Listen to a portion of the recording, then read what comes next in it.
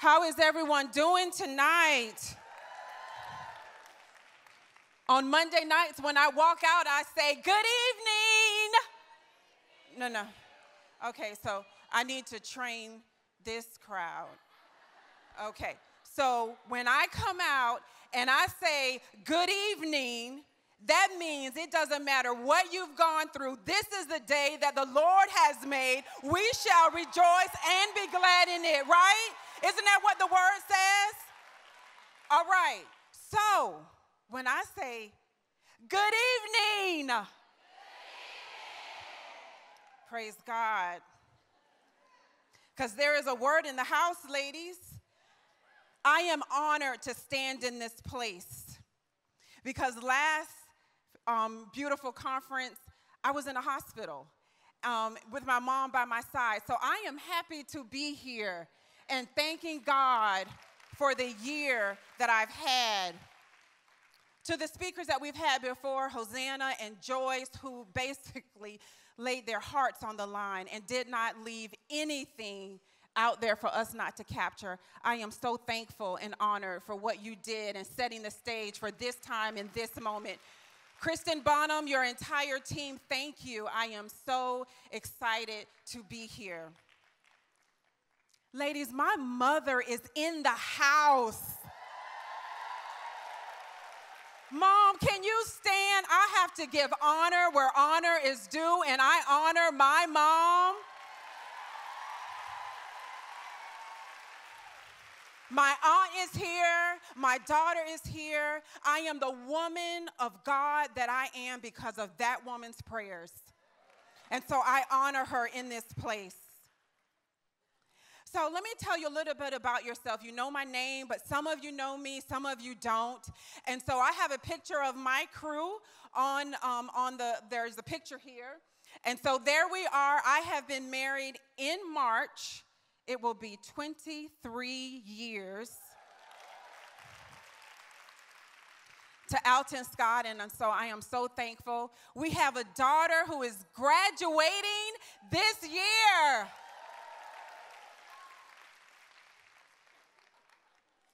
That is a lovely thing when you know they're getting ready to leave.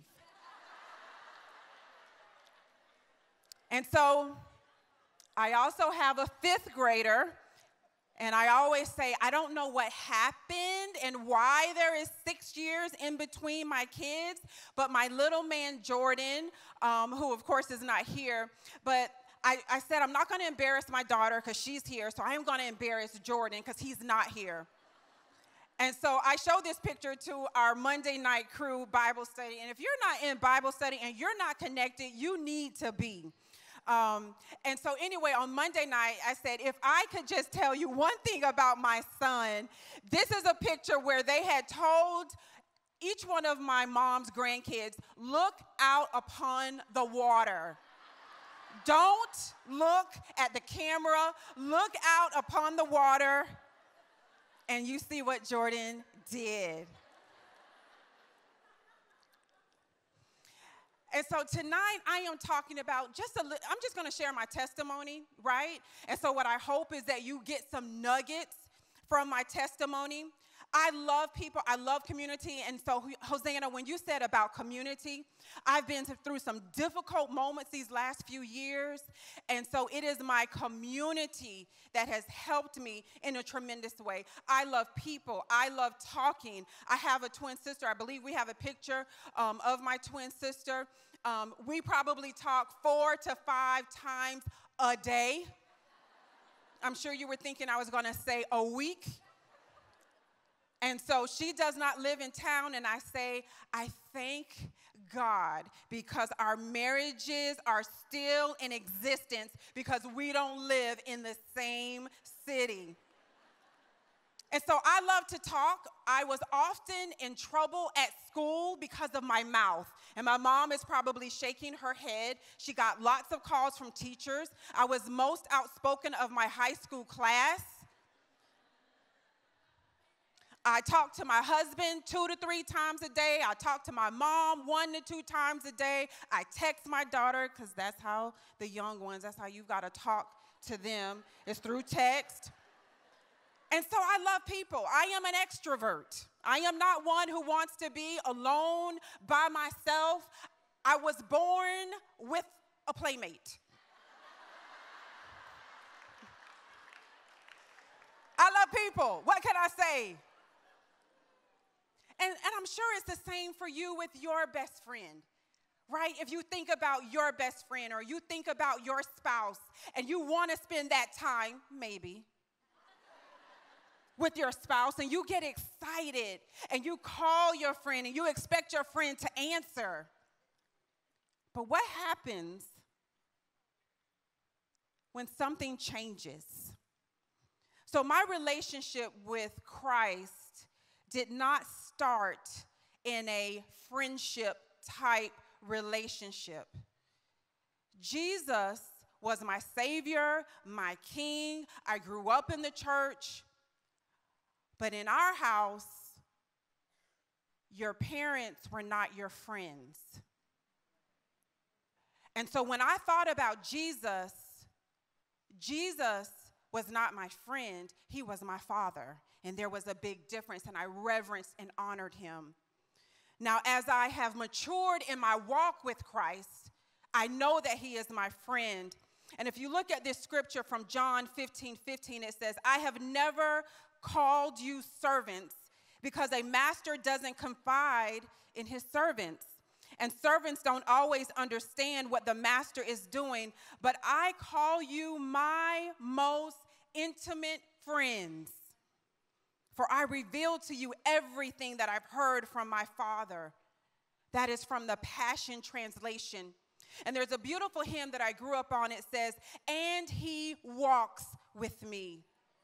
And he talks with me. And he tells me I am his own. And the joy we share as we tarry there, none other has ever known. I come to the garden alone because I want to meet my friend.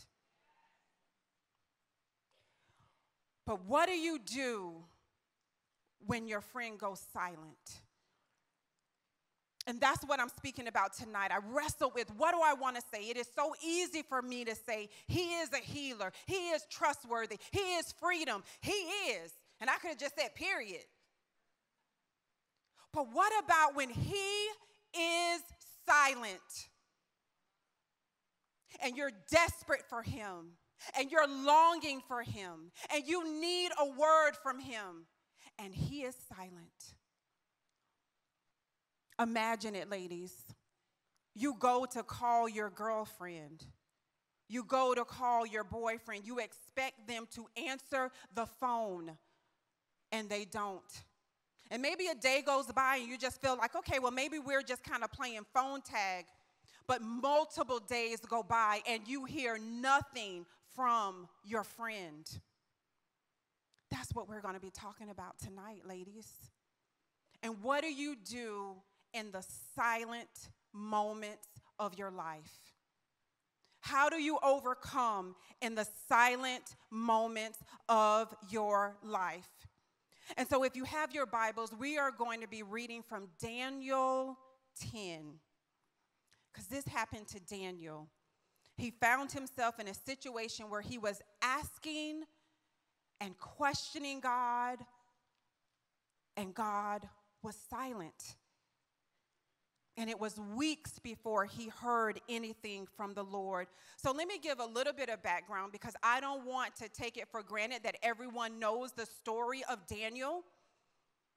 But Daniel, if you have read any type of children's story, Daniel was the one who found himself in the lion's den because he refused to bow down to King Nebuchadnezzar. You remember that story? And so when he refused to bow down, what happened was they threw him into the lion's den. And thank God that he got him out of there safely. And so Daniel often had visions. And so this is believed in Daniel 10 that he is having one of the last visions that he's going to have. King Nebuchadnezzar, who was a wicked king, is no longer in rule, but King Cyrus is. And so Daniel is asking God, this vision troubles me. What does this mean? And so he is asking for God to give him an answer. And it made me think about my daughter. And she's a teenager. She's 17, soon to be 18. And she likes to be in her room. How many of you have teenagers, right? So they're at that phase in their life where, they don't necessarily always want to be around us. They want to be in their room, and that's fine, right? Like, they're becoming independent. That's what we want. We want to be able to raise them and push them out and not take them back. So we have stairs in our home. And so if I'm at the bottom of the stairs, I don't know if how many of you have 2 stories. I don't necessarily always want to go up the stairs. So I'll be like, Hannah.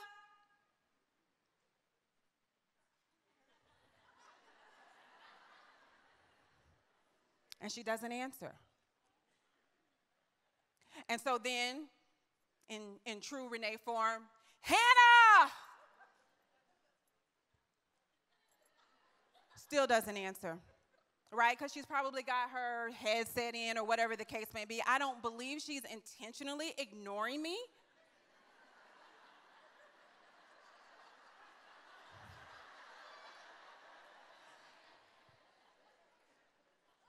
But then I draw closer. Right? So now I'm yelling from the bottom of the steps, but I go up like maybe 5 steps and I yell a little bit more. And then if I still don't get her, I'll walk up to the next step and I'm still yelling. I don't know why I'm still yelling. Like, why don't I just walk to her room, knock on the door and say, hey, come on, I need you. But what I'm trying to demonstrate is that when we find ourselves in the silent moments of our lives, we cannot walk away from our relationships because of one silent moment. We can't abandon our relationships because of one silent moment. And so let's take a look at Daniel 10, and we have it on a slide in case you don't have your Bible. Verse 2. It says, at that time, I, Daniel, mourned for 3 weeks. I ate no choice food, no meat or wine touched my lips, and I used no lotions at all until the 3 weeks were over. And so as he is asking God to give him some understanding about this vision, and he's asking God, he is doing some very important things. He's not eating food, so I have to believe that that is pointed out because he is fasting. It says no choice food. So maybe he doesn't give up everything, but he's giving up what he loves. And then it says no meat or wine. That kind of speaks for itself. Now, I don't know why the Bible decides to point out that he wore no lotion.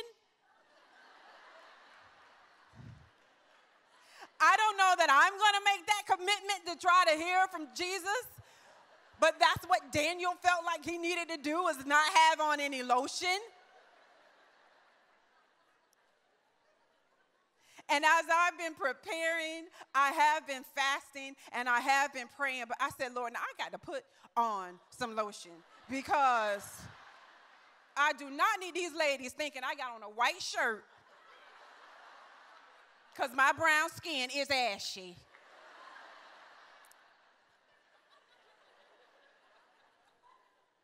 And so verse 4 says, and this isn't up there, it says, on the 24th day, so for 3 weeks, he's been petitioning Jesus.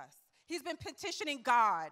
And it says, on the 24th day of the first month, as I was standing on the bank of the great river, finally, the Lord speaks. And so let's go down to verse 12 and 14. And so he sees this vision. He actually encounters. In the Bible, it says, if you read those other verses, you can read it on your own time. It says an angel of the Lord. I did a lot of research, and so some was saying, maybe this was a vision of Jesus. All we know is that it was an angel of the Lord. And verse 12 says, then he continued, do not be afraid, Daniel. Since the first day that you set your mind to gain understanding and to humble yourself before your God, your words were heard. And I have come in response to them. But the prince of the Persian kingdom resisted me for 21 days. Then Michael, one of the chief princes, came to help me because I was detained there with the king of Persia. Verse 14, now I have come to explain to you what will happen to your people in the future, for the vision concerns a time yet to come. And so, ladies, what I wanted to just share with you is that there will be moments in your life where God is silent. Or maybe you are so distracted by the noise in the marketplace that he really is speaking, but his whispers are at a tone where you're only going to hear them if you are in his presence. And so a year and a half ago, I wasn't like Daniel. I didn't pray. I didn't fast to the degree that he did when my trouble came. I woke up on a Saturday morning, in the worst pain of my life. Actually, I was supposed to be on this stage for a freedom encounter, to speak for the freedom encounter. And I remember texting Kristen, I'm headed to the hospital. And in true Renee fashion, I'm like, even if I have to have the ER bracelet on, I will speak. I will be on that stage. I never made it to the stage. Now, I was released. And I went home. They said, look, we found a little something on your ovary. You need to follow up with your doctor on Monday. And they gave me some drugs. And from Saturday until Sunday, something started happening in my body. And I have a picture. And I never want to forget this picture. Because I have a scar on my forehead, because what I didn't realize is that I thought that I was just sleeping on and off. But what was really happening was that I was going in and out of consciousness. And so I cried out to my husband. I said, hey, I need to go to the bathroom. And so he walked me into the bathroom. And the next thing I remember is him standing over me yelling, Renee, Renee. And that scar was from where I had hit the corner of the door as I fell and passed out. And so I would have these moments when I would feel a little better, and I told my husband, I said, gone ahead, take Jordan to the baseball field. They were in a tournament. They had lost every single game the day before. They won't be gone long. And so it was just Hannah and I. They won the tournament. And so there I was with my daughter, and she was supposed to go to a meeting, and I said, Hannah, you can go. And she says, Mommy, you just don't look good. And so my mom FaceTimed me. And when she saw that face, she knew I needed to get to the emergency room.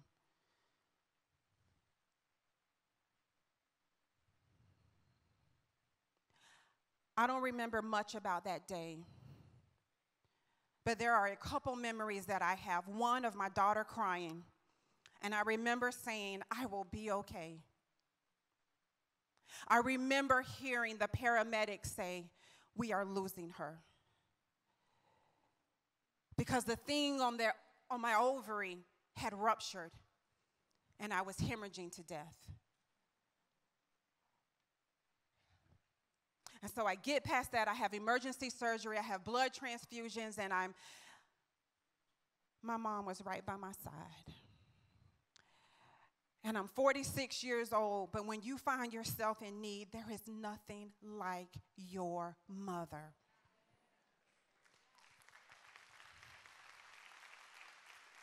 She never left my side. She stayed with me overnight because, of course, my husband had to be there with the kids.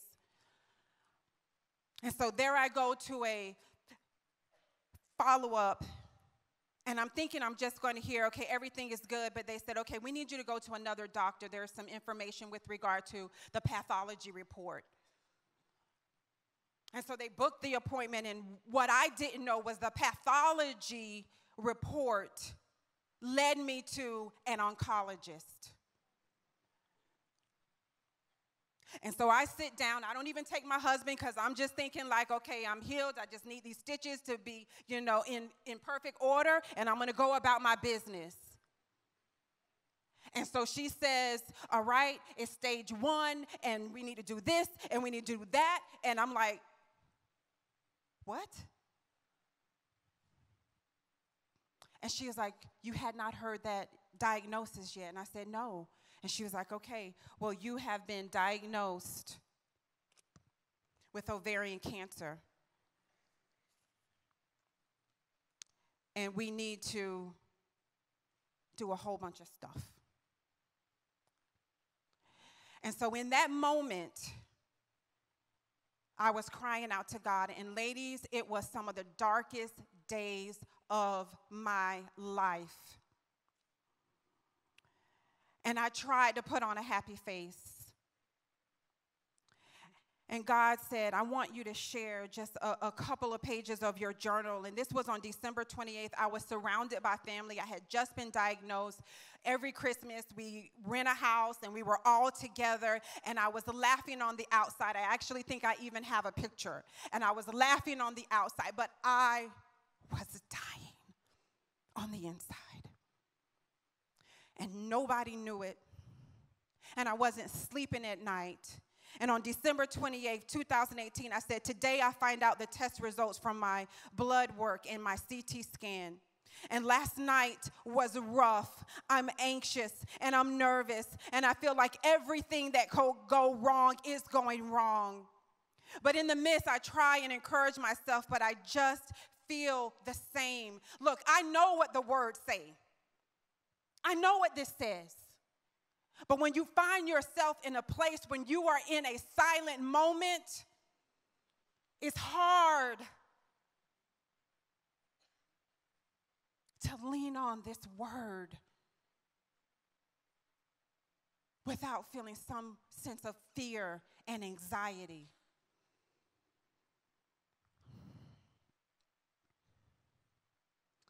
I said, in the midst, I try and encourage myself, but I just feel the same feelings again and again. And I woke up early, and I read my word, but I couldn't focus. And when I got in the shower, I said, enough is enough. And I decreed and I declared that my body is cancer-free. And I decreed it and I declared it because in Job it says, if we decree a thing and we declare a thing, it shall be established. And I believed it, even though I didn't feel it. And so when we say he is a miracle worker, and even though I don't see it, he's working. And even though I don't feel it, he's working, ladies.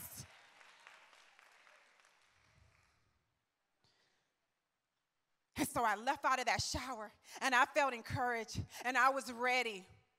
But 2 days later, December 30th, these past few days, I have really struggled with worry and anxiety. And there I was again, worrying, fearful. I said the frustrating part is I know better. I know God's word. I know what it says. I know what God has promised over my life. And I stand on these promises for my dear life, God.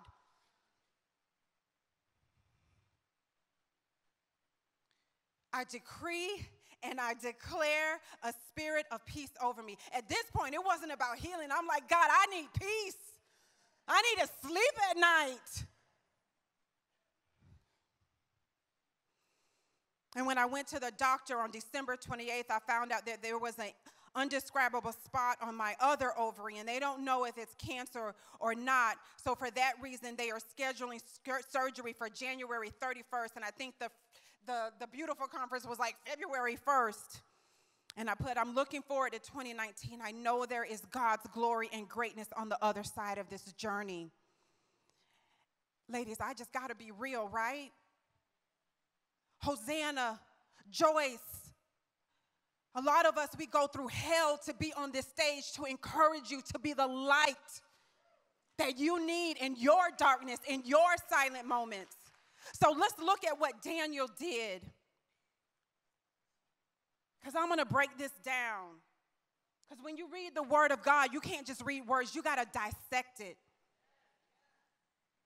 First of all, when the Lord stepped in, it says, do not be afraid. It says, since the first day. Underline that. Highlight it. Underline it. It says, since the first day. Can you imagine if what you wanted took place from the first day? That when I call somebody, they pick up the phone on the first ring. Or when I go to eat Carrabba's, I'm the first in line. Or when I yell to my daughter, she answers on the first time. And that's what God said here. It says, since the first day that you set your mind. So I'm going to give you 3 things, ladies, that when you are in your silent moments, these 3 things are going to change your world. All right, we ready? Balcony, we ready? All right, because I know, look, y'all just had Carrabba's. It's been a long day. So I need y'all talking back to me so I know you're not sleeping. Okay, so it says, first of all, set your mind, right? That's what it says. Since the first day that you set your mind. Daniel set his mind on God.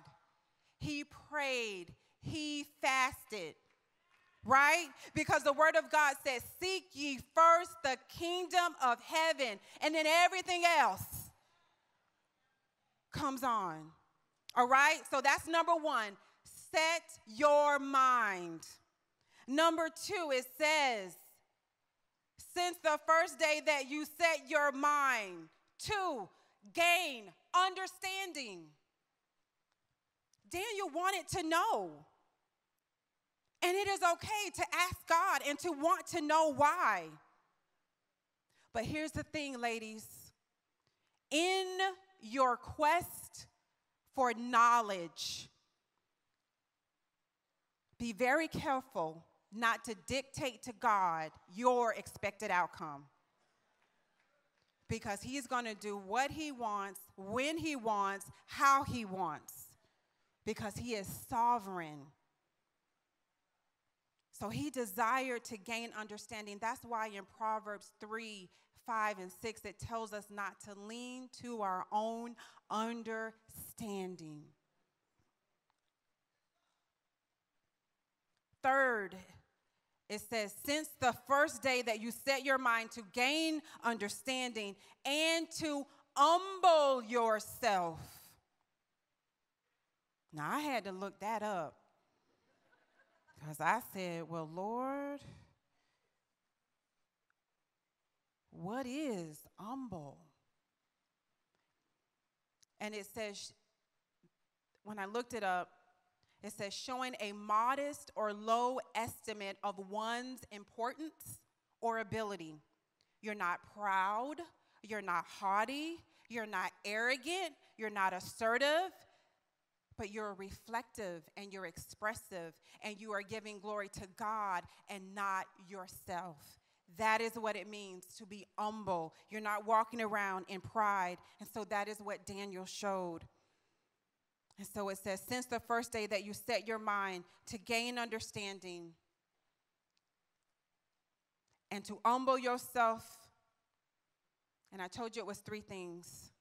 But I'm giving you an extra bonus. There's 4 things.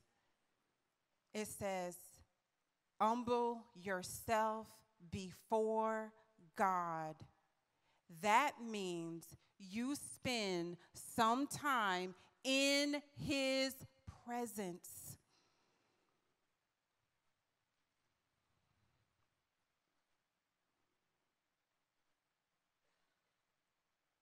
It says, ever since then that you set your mind to gain understanding and to humble yourself before your God, your words were heard. And that's the good news, ladies.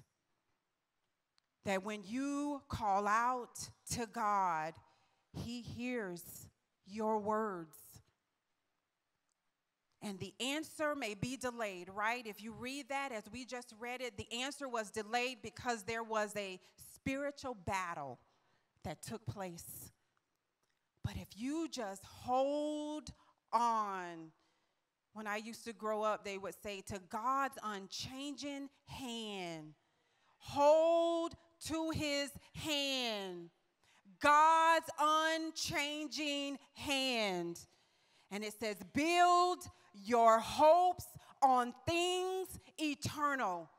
Because when you build your hopes on things eternal, this little stuff we dealing with, it fades away in the presence of our majestic and sovereign and loving and kind God.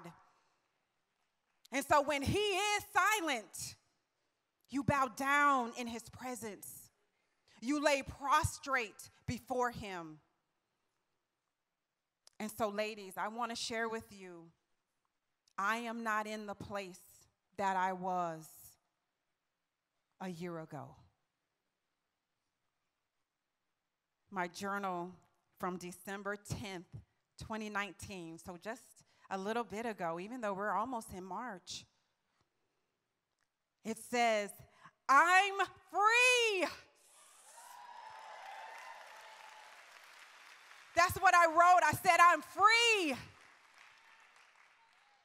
I said, no more chains are holding me. I will trust the report of the Lord. My soul is rested. It is such a blessing. And I said, for months I have battled fear and anxiety, but not today, devil.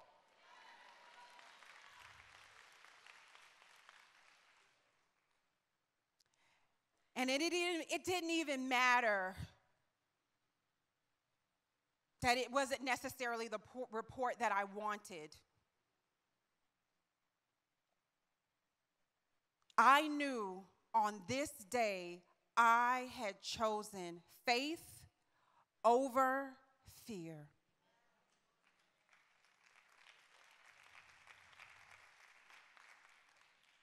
I says, when I got home, I cried because there wasn't fear and there wasn't anxiety, and I trust God. And today the enemy was defeated, and I will trust the report of the Lord.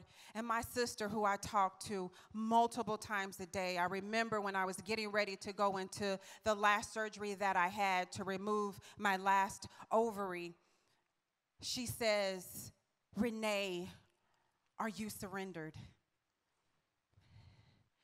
And I was angry that she had asked me that question.